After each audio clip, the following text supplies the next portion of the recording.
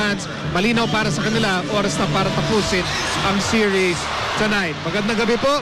Welcome to the championship capital of Philippine basketball. And as always, when we are in a Game 3 and a team is leading 2 games to none, yung balloons, are they going to fall? Or meron bang magandang plano sa LA Tenorio and head coach Alfrancis Chua para sa Ginebra? Migo Halili with Jason Webb and Richard Del Rosario. And gentlemen, for Alaska, it's the best opportunity to get the championship via a possible sweep.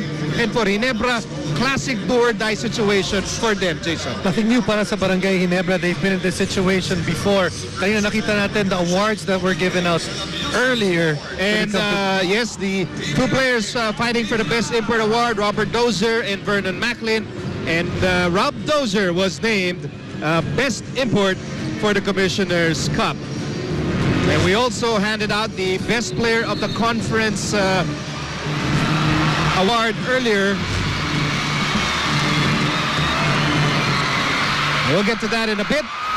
Meantime, game number 3 is underway. Your Supreme Court for tonight. Cole Kilingin, Peter Balao, and Sherwin Pineda complete the crew. We're underway, and Alaskan is in immaculate white. Ginebra is in fighting red. Richard, what are we looking for here in game number 3? Well, definitely Alaska smells blood, and they will be going for the kill. They've been dominating in this series, and I expect them to get off to a good start. It's going to be an emotional game for Barangay Ginebra as well. If you're Barangay Ginebra, you cannot not have a good start.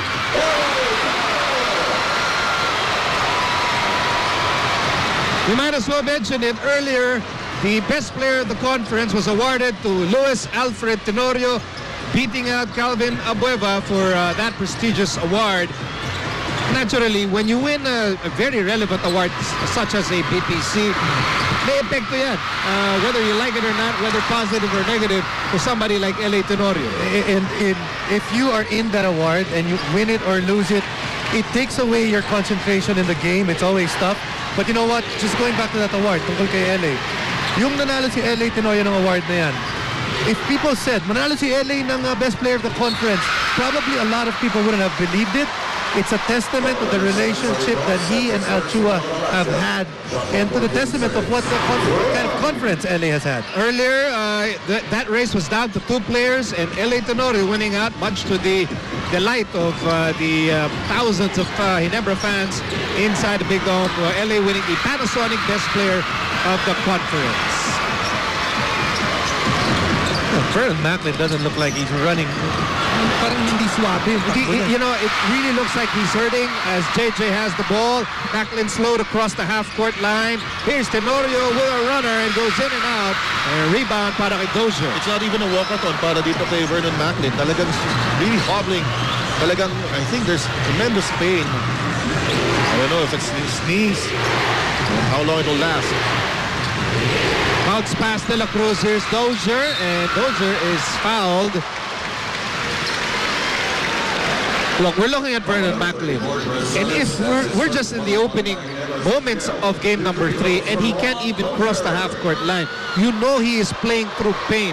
Heroic effort, for sure, but can he do that for like 48 minutes? And can Ginebra survive with Macklin moving that way? It's almost going to be close to impossible. Without a 100% Vernon Macklin, mahirapan sila. Yun ngang sa unang mga laro ng serye na to. They already struggled, and he was feeling better in those first couple of games. Yeah, but Alaska cannot feel sorry for Vernon Macklin. They have to attack his defense and then just try to pounce at this opportunity. I like this idea of Barangay Ginebra. Send the man of Dozier doon sa pick and roll para hindi siya makahelp. Here's Tenorio. Shot clock down to 3. Casio is down. Shot clock down to 1. And not in time. Initially, Richard, it's a good idea.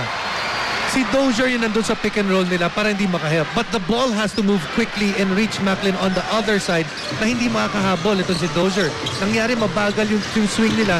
Nakabalik na naman si Dozier sa ilalim. You know, alam mo, usually hindi naman si Dozier yung primary point of their offense. No? It's just a secondary option. But right now, in a couple of plays, siya yung una nilang pinupuntahan. Back clock down to 6 for Alaska, and Dozier attacks but he misses. Bothered by Macklin somehow. Here's LA. LA zigzagging. Handoff. Kirby. And he gets blocked by Dozier. And Macklin is fouled, and he will take 2. Yeah, you can see he can jump to get those rebounds. Talagang I think it's more of running back and forth and yung lateral movements ang nagiging problema niya. But we have not gotten any concrete reports. Have we gotten, wala naman pa rin ako ang konkretong report. I just read in the papers na parang nasaktan daw yung in the last series from Jason Castro. Yung parang, I don't know if it's a calf muscle. Yeah, I think that was game number 5. Quick change para dito kay Luigi Trillo. He's probably seeing that there's not a lot of energy in that first unit of his, and he wants to make sure that they start out stronger than what he's seen in the last 3 minutes. Yeah, Macklin really laboring here in the opening period. Here's Cyrus Baguio. Oh, what a fake. Anti-move, but it ends up with Kirby. Here's LA. LA's on the move. LA fakes, handoff. JJ block. Dozier with another block. And here's Cyrus surging ahead. Cyrus is fouled, and he will take 2. One thing players should learn, especially in a playoff, there is no time to complain on non-calls. So you have to sprint down on defense, otherwise you'll get burned on those fast break plays. Let's bring in Jessica Mendoza. Guys, pagtapos lang daw ng Game 1, inamin ni Vernon Macklin na iniinda siya sa kanyang right thigh and knee after a hit, tama si Richard, by Jason Castro nung semis. Sabi sa akin, masakit raw talaga and it has been affecting his game, but his teammates know that he's not gonna quit. At sa ngayon, ang hinahanap nila sa kanya ay rebounds while everyone else hopes to step up to support him, guys. Well, there's your complete report. Well, there it is. And it's a situation that we will monitor, you know, for the remainder of this game, whether or not Macklin can manage to play through that tape in this very critical game. Ellis pasa kay Kirby, shot clock down to 5, and Raimundo connects. Much better for Kirby. For Kirby, you have to make the decisions quickly. Kita mo doon, pagpasa sa kanya, dumidesisyon siya kaagad. Sometimes he gets caught jab stepping at nagtitigil yung offense nila. Miscommunication on the part of the Ginebra in terms of their defense. It was a matchup zone. They were trying to switch everything, but somebody left Jimmy Castro open. Ginebra may not have the firepower na sabayan ng Alaska, but they cannot do all those things defensively. Masama sa kanila yun. You know, this is what Kirby needs to do. He needs to crash the boards. Kasi every time the ball is in the post, dito kay Vernon Macklin, nagzo-zone lang ito si Dozier. And Kirby, you know, instead of just going back on defense, he needs to crash the boards and get offensive boards.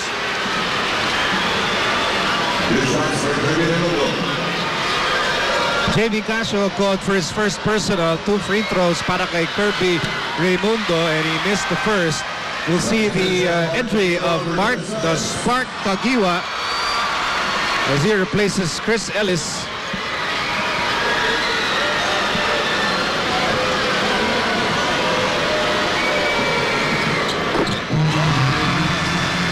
So Kirby cuts down Alaska's lead to 1 point, 8-7 dito sa mga unang bahagi ng opening quarter. Take some 1-3-1 is Barangay Ginebra. Shot clock reads 12. Nick babalik kay JV. JV being chased by LA. Shot clock down to 7. Nick will fire a 3. And LA clears the rebound. Wow, LA and Abueva. Things are happening between those two, Jason. Yeah, we're going to get a chance to look at this because this has been boiling over from the start of this game. Unang atake pa lamang. This was the play before, earlier, nung umatake si LA. You can see LA catches a little bit of Calvin there. Not much, though. But Calvin already taking notice at nagsumbong na sa referee. And you can see Calvin preparing himself there and really giving LA a bumper. LA, binato yung bola kay Calvin. You know what? I think what Ginebra should do in this game is to play with a lot of pride but less of their egos. Si Abueva, yung nangyayari, because sobra silang naiinis kay Abueva. As we take a look at this, we'll listen to the official announcement. So sobra silang naiinis kay Abueva. Second motion si LA, technical foul. Yeah, but here's the thing. that's a correct call, but you cannot allow Calvin to be clapping his hands after these things, because that fuels the fire. Yeah. And to continue my point, pag sobra ka mainis kay Abueva, yung 2 points na Abueva feels like 10 points. 10 points. Oh, pag nakashoot siya. Yeah. Kasi masyado kayong Parang malalim yung pinanggagalingan ng input mo, Chard. sorry. Okay, let's bring in Erica Padilla. Aminado si Calvin Abueva na sa court, mayabang daw talaga siya. Choice daw niya talaga yon dahil nakita niya ang naging magandang epekto nito sa kanyang team para mapataas ang kanilang energy. People can say what they want. Ang mahalaga ay kung ano at kung paano niya natutulungan ng team to get to their collective goal. Balik sa inyo. I feel bad for Coach Louie Alas. Why was he called for empower bench the court? Nakata ng nakatayo eh. Assistant coach eh. Here's Kagiwa with a pull-up and rebound. Dozier. Things really getting very interesting, and we're just in the opening quarter of game number 3. Abueva fires and misses. And Kagiwa clears the rebound. Ginebra down by 2 as we near the halfway mark of an eventful opening quarter. It's LA against the Beast, and LA scores!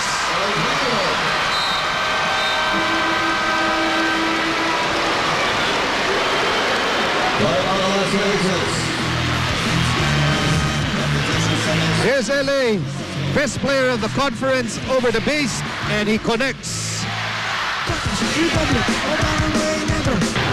Earlier, LA Tenore was named the Panasonic best player of the conference. A lot of anxiety and a lot of excitement over that award. It went down to last to two players, LA and Calvin, and poetically, sila rin yung nag-aaway dito sa first quarter. Nag-aaway. Naglalaban naman. Di pa naman nag-aaway. Nag-aaway din. Nag-iinisan. Okay. It's a good sign though. If you're a Ginebra fan, Mark Kagiwa started or came into this game quite early. That means that he's feeling much better. Meantime, Dondon Ontiveros, with those dagger threes back in game number 2, is now part of the ball game. Labang ng dalawang Ginebra as we hit the halfway mark of the opening quarter, and Kirby can't score, and loose ball picked up by JB Casio. Here's JB, kick out, Abueva against Kagiwa, the Beast against the Spark, and Calvin goes in, and he is fouled. Right now, Ginebra's defense successful in confusing a little bit and disrupting itong opensa ng Alaska. Right now, what they're doing in those ball screens is sending baseline. On a second pass, they're switching. So medyo nagkakaroon ng disruption. Hindi yung normal ball movement sa opensa ng Alaska nangyayari, and they're taking shots that they're not used to taking.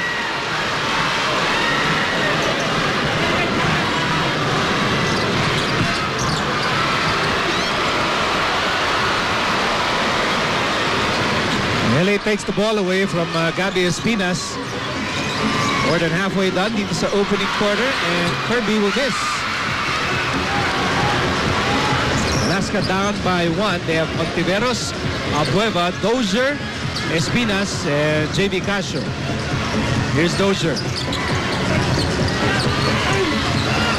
Wow, Calvin and JJ battling at the post. Advantage Abueva. And he finds Espinas. Hang time move, no go. And Abueva is down. And here comes Ginebra. LA. Here's Kagiwa firing away. You know what? Right now, the referee's really allowing a lot of contact. Yeah. It's going on both sides. You can see even guys that have the basketball, nagkakahawakan na. So, referee's got to control this game.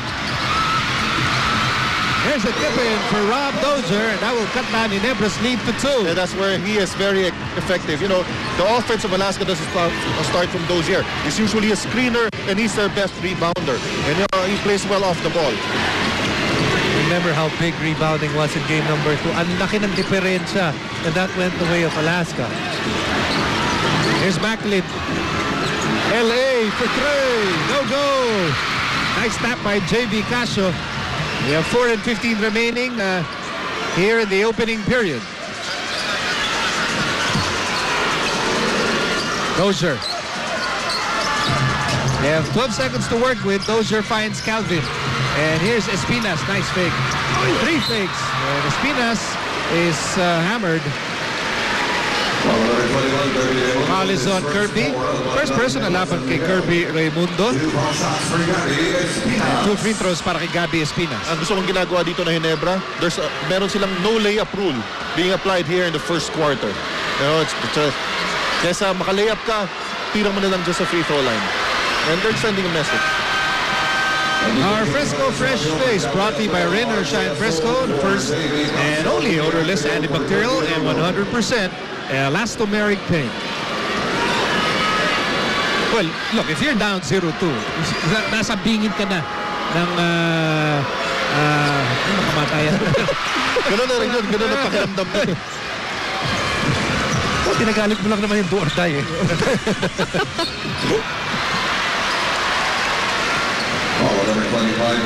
Foul on Dondon Ontiveros, his first personal. And we have a timeout here. Ginebra on top by 2.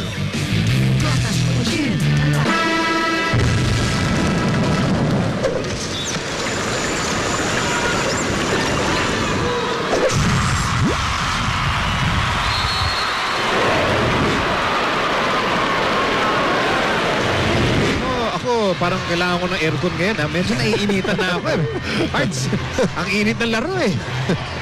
But it is physical, right, Jason? I mean, we can see it, and I'm pretty sure our viewers over at TV5 can likewise see it as JJ will miss.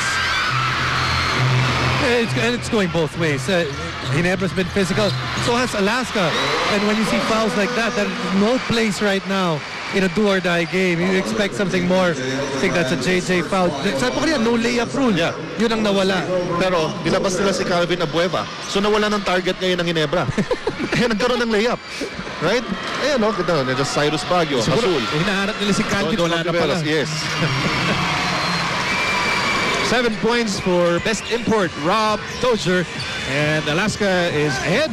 A new 15-14 with under 4 minutes to go in the opening quarter. Ginebra goes to Macklin against Espinas. Macklin's pass was disrupted by Dondon. One of the things that, Macklin doesn't do well, pass the ball out of the double team. 2 games so far, and almost a quarter here. 0 assists. Dinodoble pa siya. That's right. Pero ang Alaska naman kasi, sometimes they don't double right away. Itong si Dozier just sitting inside the paint. Sometimes he needs to attack and make Dozier commit. Okay, para merong malilibre ngayon as ang teammate niya. He can't just stand there at the post and just pass the ball kahit wala pang double team. He's not becoming a threat. He's doubling and waiting. Well, but that double's not gonna come unless he gets his both feet in the paint. Wide open 3 for RJ Azul. Defensive rebound for Dozier. Azul will try again for 3. Yes, sir! One thing that's changing in this game, offensive rebounds now going the way of Alaska. Meantime, Macklin. That putback slam won't count. And this is what makes Alaska so tough. Just a couple of substitutions, you change a couple of guys, and look, they're back in the driver's seat, and they have the momentum. And right now, there's more flow in their offense. And, guys like Azul hitting those shots. And that's why Alaska is such a deep team, and they're showing it here in the finals. Book now at Microtel by Winham Baguio and enjoy big savings. Call 899-7171 or log on to microtelphilippines.com. Microtel by Winham, a better place to stay. Alam mo, Richard, yung mga players ng Alaska, wala kang masasabi na is a liability on offense. Yes. All of them can actually make shots from the outside. So when they change personnel, hindi nawawala yung threat ng bawat individual nila. That's right. Baguio, Azul, and Dondon are all outside threats. And here's Baguio from the outside. Rebound, Dozier in the putback. That's a problem because you have Macklin stepping out to challenge that shot. Somebody has got to put a body on Dozier. Tipong you will not go for the rebound anymore. Ang trabaho mo lang, i-box out si Dozier. It's okay if you don't get the rebound as long as hindi rin maka-rebound si Dozier. Here's LA, kick out. Mark Kagiwa for 3. Air ball, but there's Macklin, and Macklin is fouled. Going back to Dozier. Amazing rebounding numbers for Dozier in this series. Right now, he's averaging 21 rebounds a game. And Rob Dozier, I think the one thing that you've seen the difference between these two players, Macklin and Dozier, nung naglaban na sila sa serye na to, dun umangat at nakilala talaga na pwede mo sabihin Dozier's the best import because He showed he's a better defender and more importantly, a better rebounder so far in this series. Okay, 5 picks, 1 word. The winner will receive... Mapapatisyon ka ba, Bo? Sige, basta ikaw magbayad. There's a warning to Alaska head coach Luigi Trillo for resentment to a call.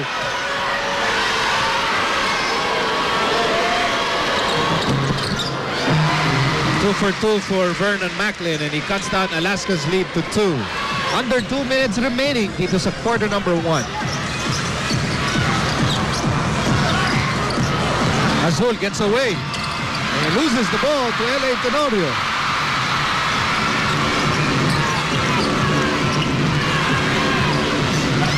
L.A. slices through, sets up Kagiwa. Wait a minute. There was a foul. It's against Dondon Ontiveros. That is number 2. Both teams are in the penalty.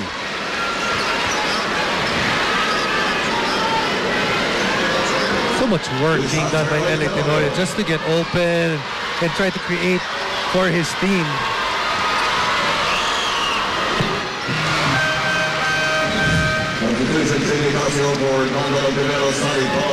Look at L.A. Tenorio, 16 points, 9 rebounds, 9 assists, close to a triple-double.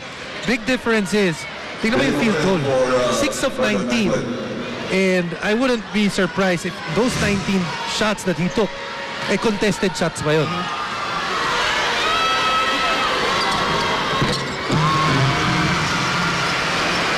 LA with 6 points, and he ties the game at 20 with 1.5 remaining in quarter number 1.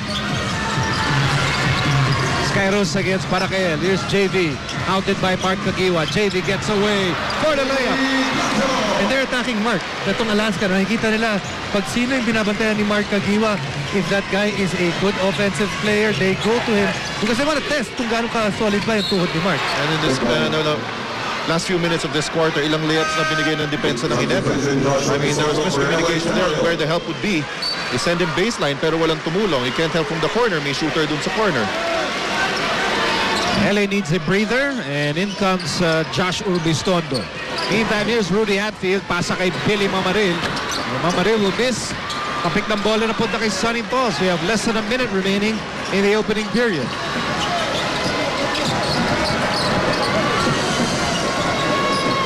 Baguio. Open 3. Long bounce. Nakuha ni RJ Azul. Bagong shot clock for Alaska.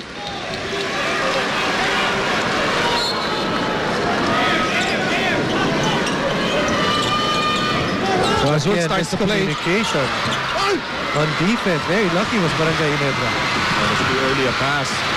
Too early to pass it to Rudy Hatfield on that fast break play.